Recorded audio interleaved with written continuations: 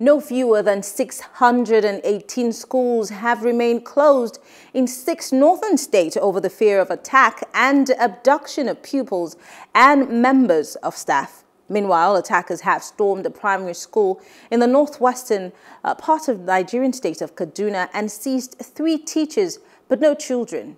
Well, to discuss this with me is an educationist, and she is a co-founder of and trustee of the Education Reform Innovation Team, Bolaji Osime. Thank you very much for joining us. Thank you so much for having me.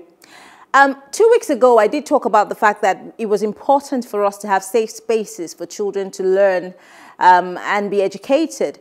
But unfortunately, this is fast, becoming something that our children are afraid of. Children don't want to go to school anymore. Now, states are shutting down schools.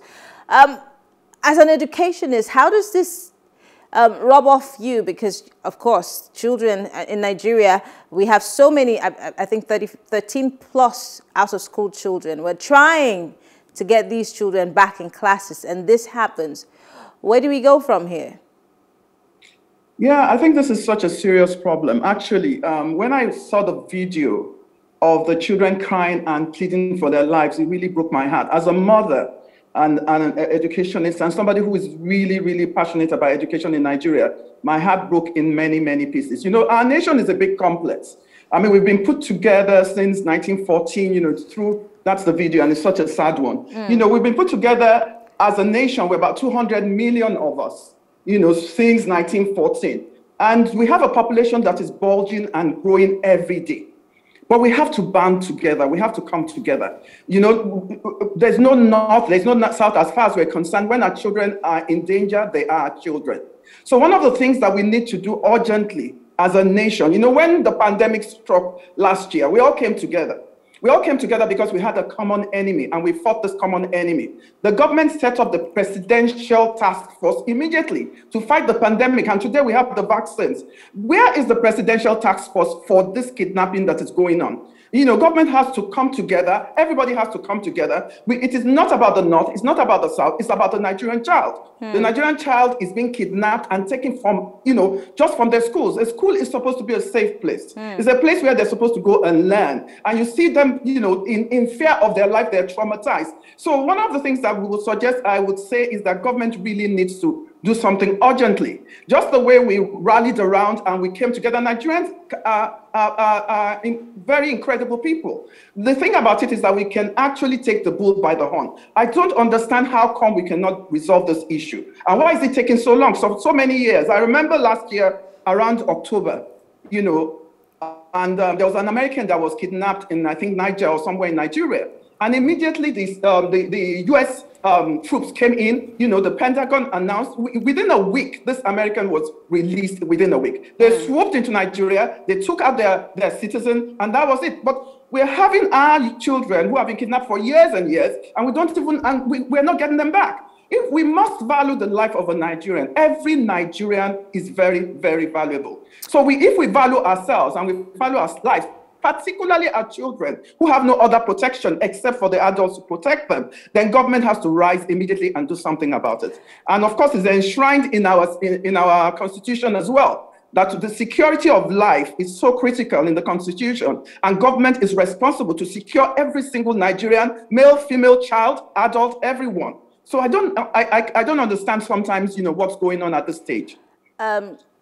Again, when we say government, it's very easy for us to, and I'm not in any way trying to absolve the federal government of its responsibility, but these things are happening in states. Why do you think that the state governments are approving for these schools to be shut down? Does this mean that maybe it's beyond them and that's why they're saying schools should be shut down? Because, I mean, there are supposed to be,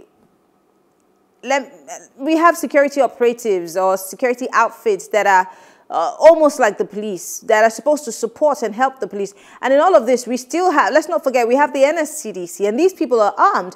Why is the state unable? I know that you're not a security operative, but there can be a synergy of sorts with these schools to protect them instead of waiting for these students to be abducted, and then we start looking for ways to get them back. So Is it too hard a nut to crack to deal with internal security in schools, or is it that there might just not be manpower enough to do this?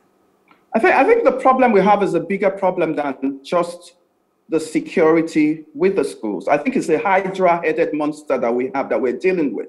It started with the kidnapping, and I remember in Port Harcourt in those days how expatriates were kidnapped and a lot of people were kidnapped, and nothing was done about it. So I think it has become such a big problem that it's something that the state security is not empowered. I don't think. We don't have community policing in Nigeria. I think it's a federal that sort of controls, is centralized. So the police in the states themselves are so overwhelmed with what they have to deal with. And there's so many schools in so many of those states, and they're in the urban, they're in the rural area. So I think we have a monster, a hydra-headed monster that has sprung up from various reasons. And some of the reasons could be, looking at joblessness.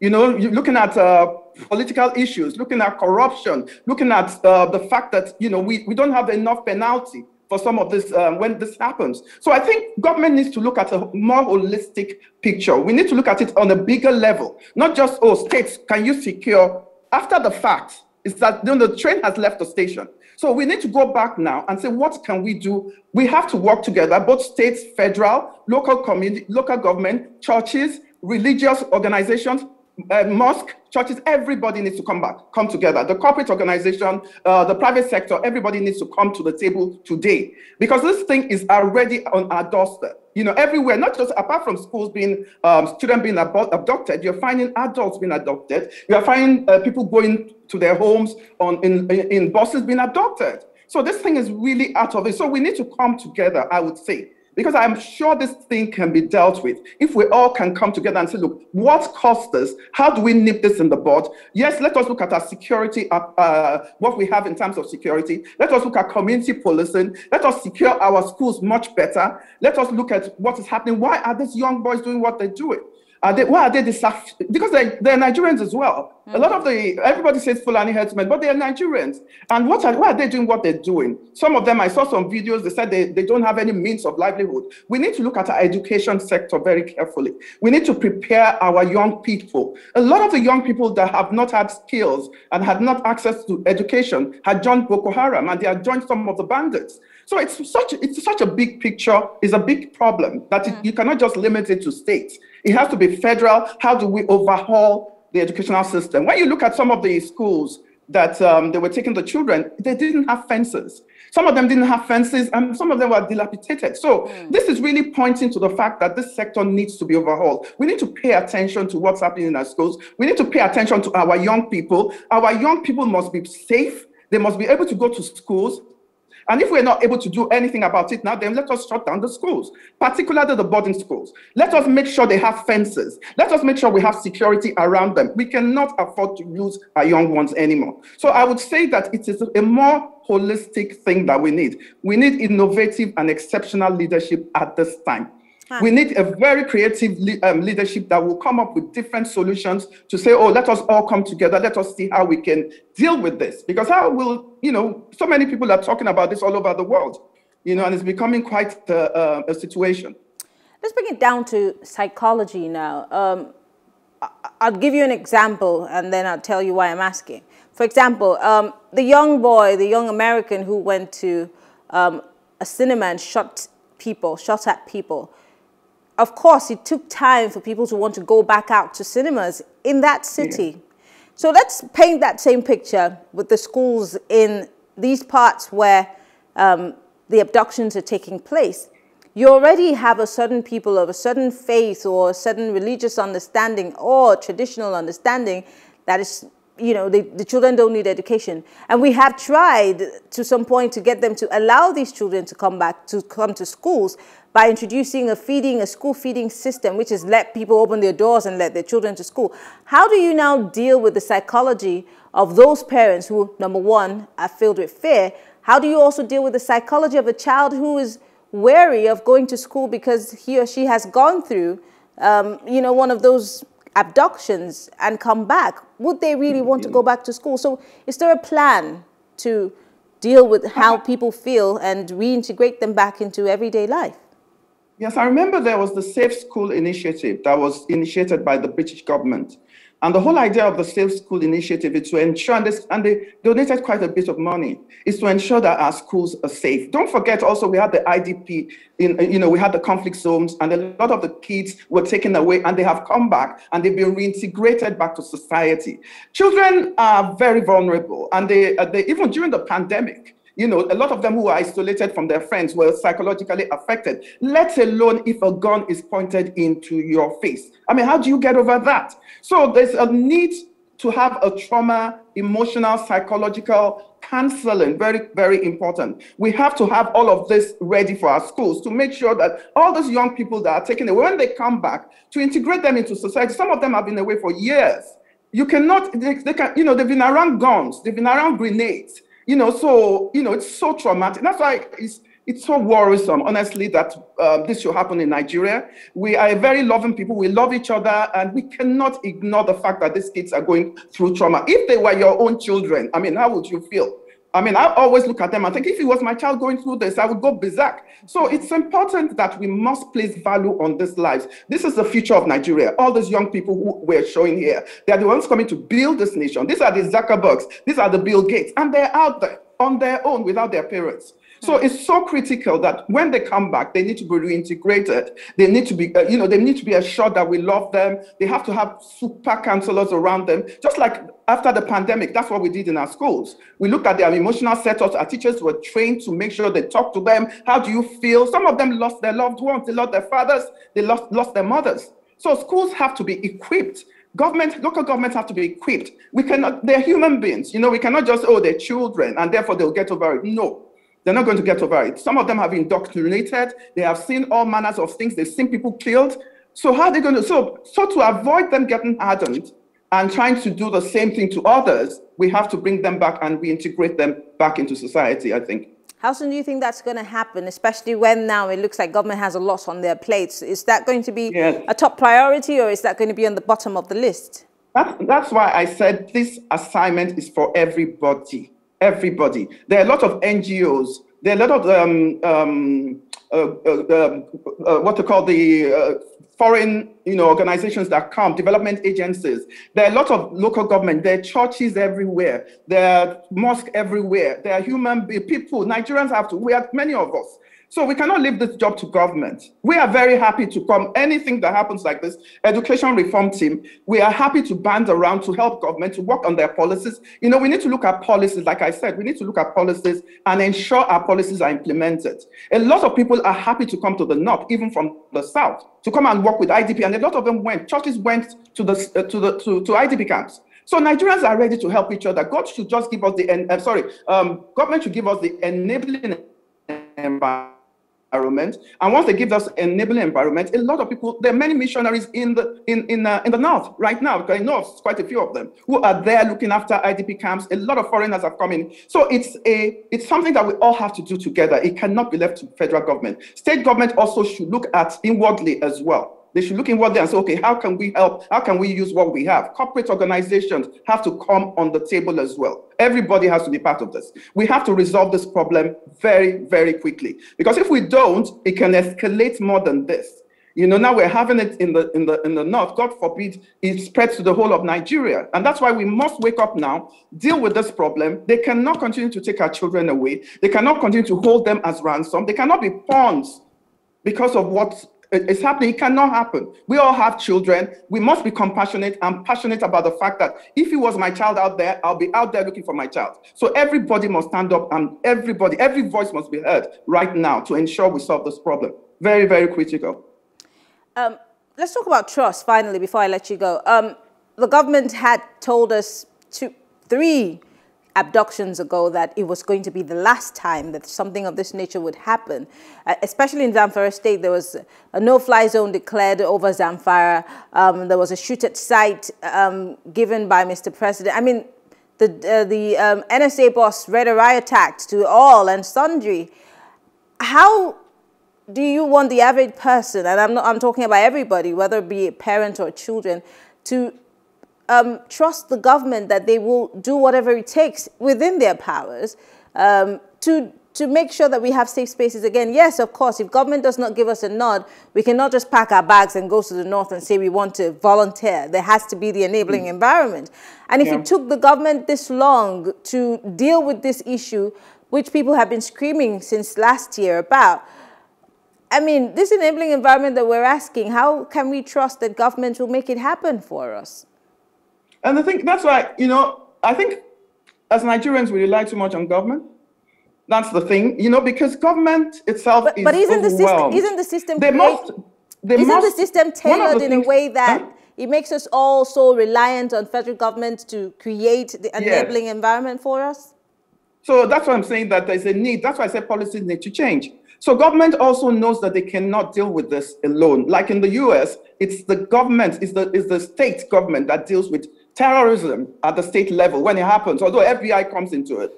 But government must know that they need help at this moment. And that's why they're saying to state governments as well. And state governments, you know, there's a way to collect intelligence that they have. Everybody has their own intelligence in their state government. But I think it's important, like I said, the problem is it's a hydra-headed monster. If you solve the symptoms and you don't look at the root causes, then we're not going to get the solution. Some people should be looking at the root causes. Some people should be looking at why is this happening? Some people should be looking at implementing short-term, medium-term, and long-term solutions. We need to look at it in different dimensions. We cannot just look at it and let us stop. Oh, government comes out and says it's not going to happen again. How, you know, it's not, that will make you feel at ease. But if, as a business person, I know that if there's a problem, I need to dimension it. I need to look at it from different angles. Why are these young men kidnapping? What can I stop them, apart from, you know, penalties and ensuring that the court system works? What can I do to ensure that they have jobs? How can I educate them and give them skills? When the SARS happened in Lagos, it was because a lot of them were not without jobs. You know, so it comes out in different ways in different parts of the country. Yes, there's certain sect that says we don't like education, but majority, the bandits right now, what are they asking for? Money. It has become an economic thing. So that's what I'm saying, that if we go back to our drawing boards as educators, we will go back to our drawing boards and say, how do we make sure every single Nigerian, a Nigerian who is 10 years old, if you don't ensure that he's equipped with education and skills, we grow up and become a bandit. He will grow up and be hired by Boko Haram. So we need to go back to the drawing board and solve this problem. 200 million today, by 2015, we're going to be 400 million. What are we going to do? Do you understand? So we need to tackle the problem. We need to tackle. And I really pray that God helps us. God, we pray to God in Nigeria, and I really pray that this stops as well, because there's a part of the spiritual that we have to pray that whatever is happening in our nation, God should just help us to deal with it, because all human beings are very valuable to God. So we're also praying and, you know, doing what we can in the physical. All right. Well, Bolaji Osime is a co-founder and trustee for Education Reform Innovation Team. Thank you so much for speaking with us. Thank you. Thank you for having me. Okay, great. Well, thank you all for staying with us, but we'll take a short break to see what Nigerians have to say about the closure of schools in the north. And then when we come back, I'll give you my take. Why were you not schooling? For a country to be in a situation where the government is shutting down schools, it means that the government is not doing its job, because the primary responsibility of government is to protect lives and property. And if the lives and property of the citizens are not being protected, then the government is basically not doing its job. And if they have to resort to closing down schools and putting the future of the country at risk, because the young ones are the ones that determine how the future of the country will be. And if you don't allow them to go to school, or you put them in a situation where they cannot be able to gain the right education as the years go by, you have a situation where in the future, because they did not attend the schools and because they were not properly taught, they might become, it becomes possible for them to be recruited into this kind of insurgency that is going on in the north, and then you have more insurgents being bred. I don't think it's right, because they need to be educated. And for doing that, I think they should just provide more security for them, for their safety, while they go about their studies. Well, the closure of schools, if you look at it from one angle, it's a good move, but on the whole, it's an indication that the government is overwhelmed, almost completely helpless. do not forget the responsibility, one basic responsibility of government is the protection of lives and property. So if they are unable to do so, that it means there's a problem in the land. So if closing school would be is a means or is a measure by the government to ensure that students are protected, well, all good and fine. But like I mentioned, it's an indication that the government is overwhelmed. I just think sometimes when you are not sure what you do next, you just bring up some kind of emergency measures. Probably that's what they have just done. So perhaps we are only hoping. They have been fighting all this while. They've not been able to do something, they've not been able to find a solution. Perhaps, maybe when the children are at home, yeah, they may feel safe at home, but the truth is that at home, we are not sure these abductions can still occur within the community.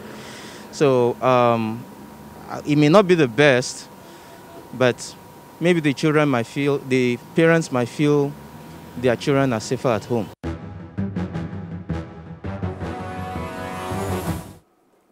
Here's my take. 2 weeks ago, I advocated for policing of our schools, protecting education spaces for our children. Now, 2 weeks down the line, these bandits and terrorists are unrelenting in their bid to make money off these soft targets such as students, and knowing that nothing will be done to them. This is the hard part. Now, it's become an everyday affair where, you know, 1 person, 2 persons, 300 persons or more are being taken. Safety is no longer a thing that we can rely on. Now, everybody's being left to their fate. So once again, I call on our government, Mr. President, and all the governors to be more assertive, more proactive. Let's dialogue with these schools and teachers and find out how we can partner with states and security agencies to keep our schools safe. Yes, we're going to shut down, but for how long? We can't keep waiting for people to be abducted and then we react. We need to stop these terrorists and we need to stop them now. I'm Mary Ann Okon, thanking you for watching. It's been Plus Politics. Have a good evening.